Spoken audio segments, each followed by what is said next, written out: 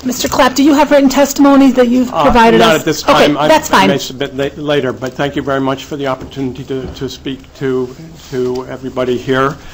I've been involved in the shared parenting movement for over 15 years. My divorce took place in 1992. And at that time, my children, my two boys, were 3 and 6 years old. And after a couple of years of back and forth, my children were benefited by shared parenting. And I do want to mention that they were back and forth quite a bit between the two houses. We did 3 days, 4 days. And I think we did that because both my ex-wife and I agreed that we didn't want to be apart from our children for more than 4 days. And that was the best we could do, 3, 4. So they were bouncing around like gypsies, I suppose you'd say. But you know what? They had two loving parents involved in making decisions in their lives. And they benefited tremendously. And of course, being involved in bringing up the children, we stayed involved. I paid for some very expensive college educations. My boys are now 24 and 27. Since I was not impoverished by the process, I did not pay big legal fees. Bob Farr was my attorney, by the way. I was able to, I'm not actually... I'm sorry, who did you say? Bob Farr. Oh, thank you. The former representative. Representative, yes. I was able to, well, I'm now in a position to buy a house for my granddaughter who lives in Glastonbury, and I'm very involved in my granddaughter's life. So why am I here, since I have such a happy story? I thought you might be interested in a happy story. We do.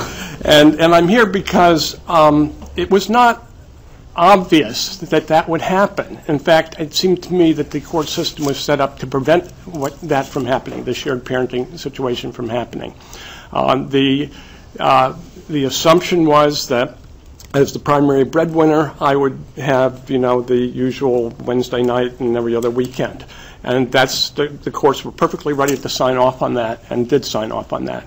And there was no, you know, when I mentioned the fact that I had a flexible schedule as a college professor, I had time, you know, I could have spent afternoons, et cetera, and I had a house, a 4-bedroom house, sitting there, empty at that point in time, and you know, why shouldn't it just be assumed that we would have equal parenting time? Why wouldn't that be the best interest of the child? And it was not, and I went through a process, mostly pro se, but in the end, my ex-wife had the wisdom to agree. She voluntarily agreed to a shared parenting situation because she understood, of course, that that's in the best interest of the child. I was lucky. The system did not help me. And that's my complaint. And basically, I'm here to suggest that you use my case as a template for the presumption of shared parenting time, unless, of course, there's some clear and compelling evidence that there's abuse or you know, neglect or some other kind of problem, which is a small percentage of the cases, in my opinion. Thank you very much. Are there any questions? Dr. Thayer. I'm sorry, Thayer. Thank you for coming. You just said that you went through a process for the two of you to be able to reach some sort of joint conclusion, as you were so correct, that the children need both of you and you could work this out without the use of the court. So what was your process? Okay, well, it started, of course, in at the courthouse when we were working on the divorce agreement. We had facilitators, I don't know, in the kind of the back room behind the judge's chamber. Would that be family relations, maybe? Probably, yes. I'm sorry, it's 1992. No, that's okay. You know, and so we talked to a couple of people, and I talked about my interest in shared parenting, and I just got a glazed look, like, no, why would you expect that? And then, you know, Bob Farr quite wisely recommended that we not spend huge sums of money, and we just agree to the standard formula. So we did. And then, you know, I kind of pleaded with my ex-wife and just kind of basically kind of quietly every chance I got, you know, said, look, I'm a good father, you know, why shouldn't I be involved half time? And we ended up with family relations in a process where, you know, mediation process on that. And we went in every day, and I didn't get any help at all from the two mediation counselors in family relations. In fact, what really a very negative thing was that it was a man and a woman who were the family relations officers, and they started off by saying, you know, this is not about financial. We're not going to talk about financials. This is about custody time with the children. Okay, agreed. So we went on and we had a number of meetings. I kept quietly insisting I'm a good dad. I should have half time, and my wife's ex-wife finally said, you know, okay, I agree. I'll give you half time. And the woman, the family relations counselor, turned to her and said, you know, this is going to have financial implications for you. I thought that was very negative. Okay? And if I could just say one other thing, I think part of my proposal is that the gals, the guardian ad litem, should be trained to advocate for shared parenting. This is the best outcome for the children, if at all possible, unless there's definite evidence of abuse or neglect. And that should be a major objective that they have, and I don't think it is at this time. Representative Vargas has a question. Thank you. Yes, I'm very happy that you were able to stay engaged in your children's lives and that they were able to get a college education out of it and that your granddaughter's going to get a house out of it. And I just, so you're saying, basically, if I understand your testimony correctly, you're saying that the default position, the current default position of our system is one that basically does not at all encourage shared, if anything, it seems to discourage shared parenthood. Yes, basically, unless the parents voluntarily agree, which many parents do, of course, understand that this is obviously in the best interest. But it's in these cases where there are control issues, I think, is usually the underlying issue. Now, who's going to be in control of this situation?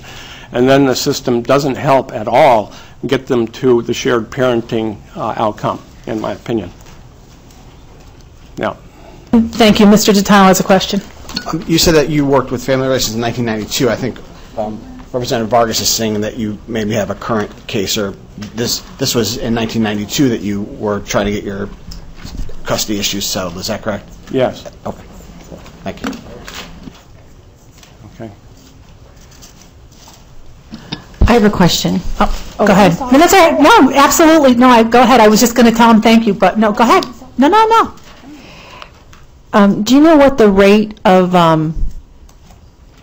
the employed family attorneys were back in 1994 when you got divorced? Because I'm wondering if the system has evolved to this detriment now, because there were more attorneys being hired and they were working in the field. Now that you see that there's an influx of GALs that are actually attorneys that are not getting hired by for other things other in family law.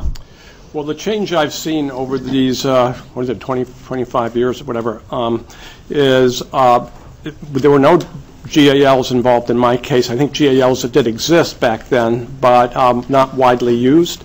And attorney for the minor child, same thing. Because remember, we were not required to pay for college education back then. And my understanding is one of the changes that occurred when that law came into effect in the early 2000s is that then the judges started saying, well, the children have some interest here beyond child support. They have interest in college, and therefore we need an attorney for the minor child. So I've seen the number of professionals, high-paid professionals involved in cases increase over these 25 years, and therefore higher fees paid. On a constant dollar basis, adjusting for inflation, I think I'd probably pay Bob Farr, a couple $100 an hour then, and so that's worth, what, $3.50 an hour or something. So, yeah, it was expensive still. I didn't pay for many hours. Thank you very much. Okay.